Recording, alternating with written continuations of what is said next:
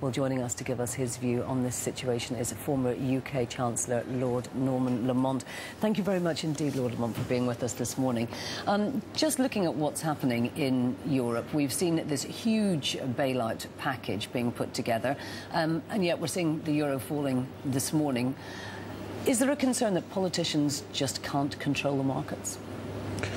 Well, I think there's always that concern, and politicians are very foolish to pretend they can control what they can't control. I have to say, though, I'm quite surprised that the euro hasn't recovered somewhat after this gigantic package, which was characterized as shock and awe, and also that power to intervene in the bond markets for the ECB actually to buy the bonds. That may or may not be a good thing in a macroeconomic sense, but I would have thought that it would have had a big influence on the markets. I'm quite surprised. The fact that it doesn't seem to be able to influence the markets much, what does that say? Does that say that they need to go further? There needs to be a common fiscal policy before the markets will believe this? Well, I think in logic, I've always been a firm opponent of the euro, and I negotiated Britain's opt-out from the euro. I've never believed it could work because of the divergence of different European economies.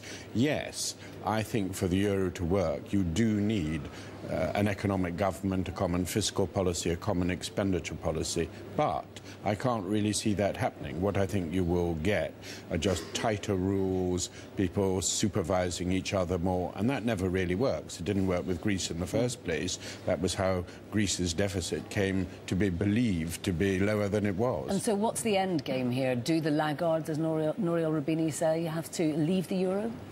Well, I don't think that will happen in the short run.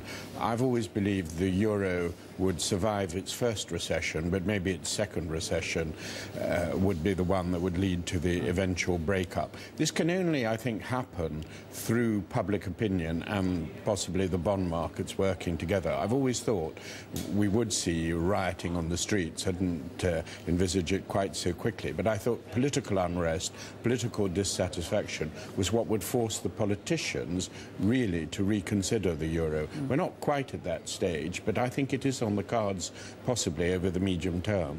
Now, the pound is also coming under pressure today. What do you make of the new coalition government in the UK?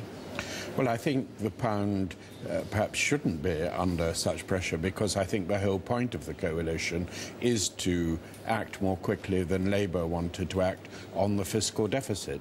And the Liberals, who rather sympathised, I think, with Labour in the election on the timing of deficit reduction, have come on board and accepted the idea that there needs to be early action to reduce the deficit. So I think the coalition, the whole reason that it was formed was in order to be able to have a stable government that could deal with the deficit. Now, Mervyn King has approved these plans.